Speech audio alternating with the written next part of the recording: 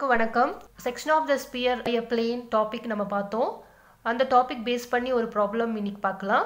Find the center and radius of the circle x square plus y square plus z square minus 8x plus 4y plus 8z minus 45 equal to 0, comma x minus 2y plus 2z equal to 3. அதாவது நமக்கு வந்து என்ன கேட்டிருக்காங்க அப்படின்னா, ஒரு இது வந்து sphere equation, இது வந்து பிளேன். ஸோ நமக்கு என்ன கேட்டிருக்காங்க, centre and radius of the circle. அதாவது அந்த ஸ்பியரை அந்த பிளேன் கட் பண்ணும்போது நமக்கு சர்க்கிள் தானே ஃபார்ம் ஆகுது, அந்த சர்க்கிளோடைய சென்டரும் ரேடியஸும் கேட்டிருக்காங்க. ஓகேங்களா? ஸோ இதுதான் ஸ்பியர் அந்த பிளேனால் கட் ஆகும்போது நமக்கு சர்க்கிள் தான் ஃபார்ம் ஆகும். ஸோ அந்த சர்க்கிளோடைய சென்டரும் ரேடியஸும் நம்ம கண்டுபிடிக்கணும். ஓகேங்களா? என்னும் என்பியும் நம்ம கண்டுபிடிக்கணும். சொல்யூஷன் பாருங்க. இந்த centre of the sphere. So இப்போ நமக்கு ஈக்குவேஷன் ஆஃப் தி ஸ்பியர் கொடுத்துருக்காங்க இல்லையா, அதுலேருந்து நம்ம என்ன பண்ண போகிறோம் அப்படின்னா சென்டர் ஆஃப் தி ஸ்பியர் கண்டுபிடிக்க போகிறோம். ஸோ இது எப்படி கண்டுபிடிப்போம், நம்ம general equation of the sphere compare பண்ணுவோம் இல்லைங்களா, கம்பேர் பண்ணி UVW வேல்யூ நம்ம கண்டுபிடிப்போம். ஸோ இந்த மாதிரி ப்ராப்ளம்ஸ் வந்து ஆல்ரெடி நான் வந்து 2-3 வீடியோஸில் போட்டிருக்கேன். இந்த மாதிரி சென்டர் கண்டுபிடிக்கிற ப்ராப்ளம்ஸ் வந்து நான் 2 வீடியோஸ் போட்டிருக்கேன். அந்த வீடியோஸோட லிங்க்ஸ் வந்து டிஸ்கிரிப்ஷனில் கொடுக்குறேன், நீங்கள் செக் பண்ணிக்கோங்க. இப்போது இதுதான் நம்மளுக்கு கொடுத்துருக்கிற ஸ்பியர் ஈக்குவேஷன், அதை எழுதிக்கிறோம். ஸோ இதிலேருந்து நம்ம ஜென்ரல் ஈக்குவேஷனில் கம்பேர் பண்ணோம் அப்படின்னா u is equal to -4, v is equal to 2ன்னு கிடைக்கும், and w is equal to 4 அப்படின்னு கிடைக்கும். ஸோ நமக்கு சென்டரோட ஃபார்முலா -u -v -w. அப்போது நம்ம அந்த சென்டரை அதில் சப்ஸ்டியூட் பண்ணும்போது இங்கே ஆல்ரெடி மைனஸ் வந்திருக்கு, அதனால் 4 வரும். இங்கே v வந்து 2 மைனஸ் வின்னு போடும்போது -2ன்னு வரும். W வந்து 4ன்னு கிடச்சிருக்கு, நம்ம ஃபார்முலா வந்து -w, அதனால -4ன்னு போடுவோம். ஓகேங்களா? அடுத்த ரேடியஸோட ஃபார்முலா வந்து √u² + v² + w² - d. ஓகேங்களா? ஸோ அந்த ஃபார்முலாவில் நம்ம இங்கே சப்ஸ்டியூட் பண்ணும்போது என்ன வரும், u² இல்லையா, u² வந்து u வந்து -4, ஸ்கொயர் பண்ணும்போது 16 வரும். v வந்து நமக்கு 2, ஸ்கொயர் பண்ணும்போது 4, அண்ட் w வந்து நமக்கு 4, அது ஸ்கொயர் பண்ணிங்கன்னா 16. அப்புறம் -d ஃபார்முலா, இங்கே வந்து நமக்கு கான்ஸ்டன்ட் வந்து -45 இருக்குது. அப்போ இங்கே ஆல்ரெடி ஒரு மைனஸ் இருக்குது ஃபார்முலாவில். அப்போ இந்த மைனஸ் அந்த மைனஸ் வந்து ப்ளஸ் ஆகிடும், +45ன்னு வரும். இதை நமக்கு ஆட் பண்ணால் 81, √81 வந்து வெளியே வரும்போது 9ன்னு வரும். நம்ம சென்டரும் ரேடியஸும் கண்டுபிடிக்கணும் இல்லைங்களா. ஸோ சென்டர் வந்து n கண்டுபிடிக்கணும், அப்புறம் ரேடியஸ் வந்து NPன்னு நம்ம கண்டுபிடிக்கணும். இந்த NP கண்டுபிடிக்கணும்னா நமக்கு வந்து CN ஃபஸ்ட்டு தெரியணும். ஓகேங்களா? CP தான் நமக்கு வந்து 9ன்னு நம்ம கண்டுபிடிச்சாச்சு. ரேடியஸ் ஆஃப் தி ஸ்பியர் வந்து நம்ம 9ன்னு கண்டுபிடிச்சிட்டோம். ஸோ CP நமக்கு தெரியும். இப்போ CN அடுத்ததாக கண்டுபிடிச்சிட்டோம் அப்படின்னா, ஸோ நம்ம வந்து பித்தாகரஸ் தியரம் படி நம்ம NPயும் நம்ம கண்டுபிடிச்சிடலாம், ரேடியஸ் ஆஃப் தி சர்க்கிளும் நம்ம கண்டுபிடிச்சிடலாம். இப்போ பாருங்க, CN வந்து என்னது, perpendicular distance from the centre to the plane இல்லைங்களா. இந்த பிளேன் ஈக்குவேஷன் எழுதிக்கோங்க. சென்டர் ஆஃப் தி ஸ்பியர் நம்ம ஆல்ரெடி நம்ம இங்கே கண்டுபிடிச்சோம். ஸோ நம்ம வந்து அந்த பெர்பெண்டிகுலர் டிஸ்டன்ஸ் ஃபார்முலா நமக்கு தெரியும். ஸோ நமக்கு பெர்பெண்டிகுலர் டிஸ்டன்ஸ் ஃபார்முலா தெரியும் இல்லைங்களா, modulus of ax1 + by1 + cz1 + d / √a² + b² + c². So இதில் நம்ம சப்ஸ்டியூட் பண்ணிக்கணும்.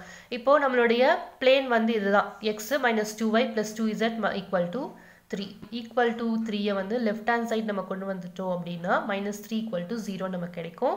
இப்போது இந்த x1 y1 z1க்கு நம்ம வந்து என்ன பண்ணணும், சென்டர் வந்து சப்ஸ்டியூட் பண்ணணும். சென்டர் நம்ம என்ன கண்டுபிடிச்சி வச்சுருந்தோம் அப்படின்னா 4 - 2 - 4 அப்படின்னு நம்ம கண்டுபிடிச்சி வச்சுருக்கோம். ஸோ இந்த பிளேனில் நம்ம சப்ஸ்டியூட் பண்ணணும் இல்லையா. x பதிலாக நம்ம என்ன பண்ணணும், 4 போடணும். அதே மாதிரி -2 × yக்கு பதிலாக -2 போடுங்க. அப்போ -2 - 2 என்னாகும், +4ன்னு ஆகிடும். அதே மாதிரி +2 × zக்கு வந்து -4 சப்ஸ்டியூட் பண்ணிங்க அப்படின்னா -8ன்னு வரும். இங்கே -3 இருக்குமா, -3 = 0ன்னு எழுதலாம் இல்லையா. ஸோ -3 / √a² b² c² வந்து என்னது, இந்த பிளேனில் இருக்கிற xyz கோஎஃபிஷியன்ஸை நம்ம ஸ்கொயர் பண்ணணும்.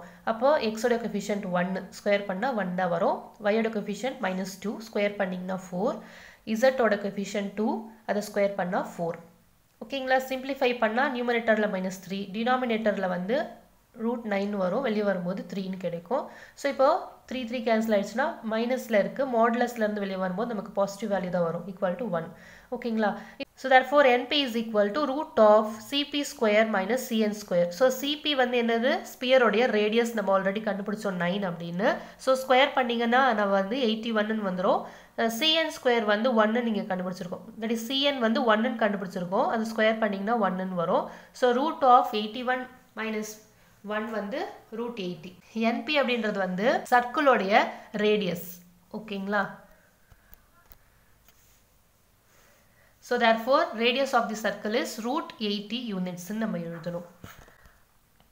அடுத்தது வந்து நம்ம என்ன பண்ணணும் அப்படின்னா center of the circle கண்டுபிடிக்கணும். ஓகேங்களா? இது வந்து இன்ட்ரோடக்ஷன்லயே நம்ம பார்த்திருக்கோம். இப்போ ரீகால் பண்றதுக்காக மறுபடியும் நான் உங்களுக்கு சொல்லிடுறேன். Symmetric form of a straight line வந்து x minus x1 by L equal to y minus y1 by m equal to z minus z1 by n where L, m, n வந்து direction cosines of the straight line. So இப்போ இந்த straight line தான் நம்ம use பண்ண போறோம். So எப்படின்னா நம்ம வந்து சென்டர் ஆஃப் தி சர்க்கிள் வந்து கண்டுபிடிக்கணும் இல்லையா? அந்த ஒரு பாயிண்ட்டை கண்டுபிடிக்கணும். நான் ஆல்ரெடி இன்ட்ரடக்ஷன் வீடியோலேயே சொல்லியிருக்கேன்.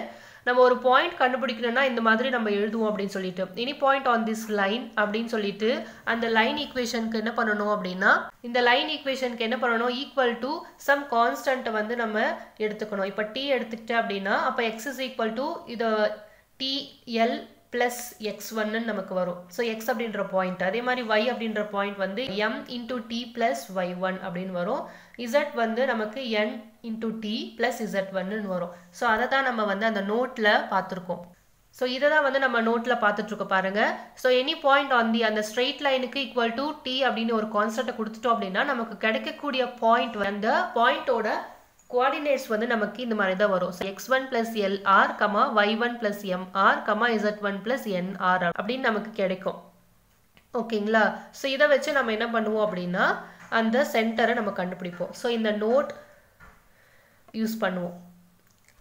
நம்ம என்ன பண்ண போறோம் அப்படின்னா இந்த லைன் CN கன்சிடர் பண்ணிக்க போறோம். C அப்படின்றது வந்து centre of the sphere, N அப்படின்றது வந்து நமக்கு food of the perpendicular on the plane. ஓகேங்களா? அப்போ நம்ம வந்து அந்த ஸ்ட்ரெயிட் லைன் ஈக்குவேஷன் யூஸ் பண்ணோம் அப்படின்னா x minus x1 by L equal to y minus y1 by m equal to z minus z1 by n ன்னு வரும் இல்லையா? அந்த x1 y1 z1ல சென்டரோட வேல்யூ சப்ஸ்டிட்யூட் பண்ணணும். So perpendicular to the plane இல்லையா? இது இந்த பிளேன்ல coefficients எடுத்துக்கணும். அதாவது அது வந்து direction ratios. ஓகேங்களா? So 1 minus 2 2.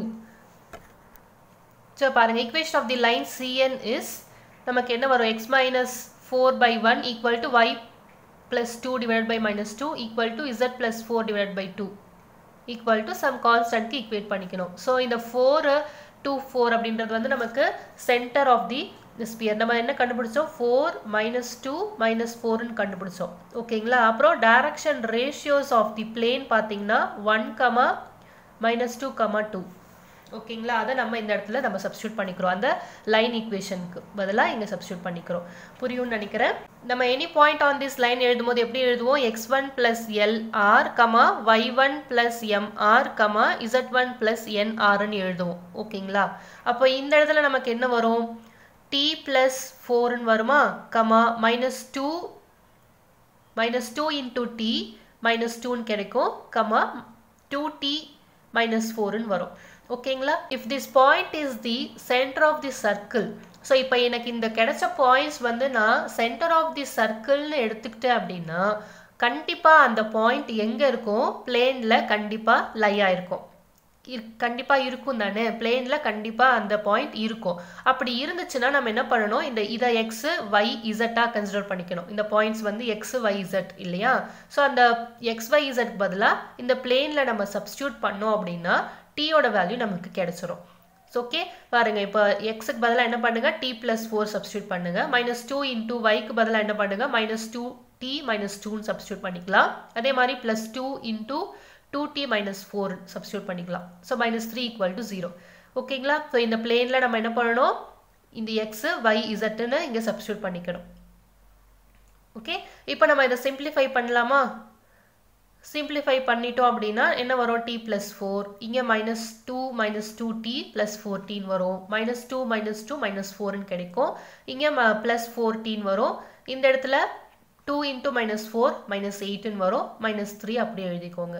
ஓகே ஸோ எல்லா டி டேர்ம்ஸ்லாம் இருக்குல்ல அதெல்லாம் ஆட் பண்ணால் 90 வரும் கான்ஸ்டன்ட்ஸ் ஆட் பண்ணிங்கன்னா -3 ஈக்குவல் டு 0 ஸோ இதுலேருந்து டீயோட வேல்யூ என்ன ஈக்குவல் டு 1/3 ஓகேங்களா இப்போ டீயோட வேல்யூ நமக்கு கிடைச்சதும் என்ன பண்ணலாம் இந்த இடத்துல நம்ம சப்ஸ்டியூட் பண்ணிக்கலாம் ஓகே இது எக்ஸ் இது y z இல்லையா இது x இது y இது z இல்லையா அப்போ டீயோட வேல்யூ இங்கே சப்ஸ்டியூட் பண்ணிங்கன்னா என்ன வரும் 1/3 + 4 அதே மாதிரி இங்கே -2 × 1/3 -2 கமா 2 × 1/3 -4 ஓகே அப்படி சப்ஸ்டியூட் பண்ணீங்க அப்படின்னா நமக்கு வந்து பாருங்க இந்த இடத்துல நான் போட்டிருக்கேன் சப்ஸ்டியூட் பண்ணோம் அப்படின்னா நமக்கு வந்து பாருங்க இந்த இடத்துல சப்ஸ்டியூட் பண்ணிட்டோம் அப்படின்னா இந்த மாதிரி கிடைக்கும் இதை சிம்பிளிஃபை பண்ணீங்க அப்படின்னா 13/3 இதை சிம்பிளிஃபை பண்ணால் -8/3 இதை சிம்பிளிஃபை பண்ணால் -10/3 ஸோ சென்டர் ஆஃப் தி சர்க்கிளும் நம்ம கண்டுபிடிச்சிட்டோம் ஓகேங்களா சென்டரும் ரேடியஸும் கண்டுபிடிக்க சொன்னாங்க ஸோ நம்ம ரெண்டுமே கண்டுபிடிச்சிட்டோம் புரிஞ்சிருக்கோம் நம்புறேன் தேங்க்யூ ஆல்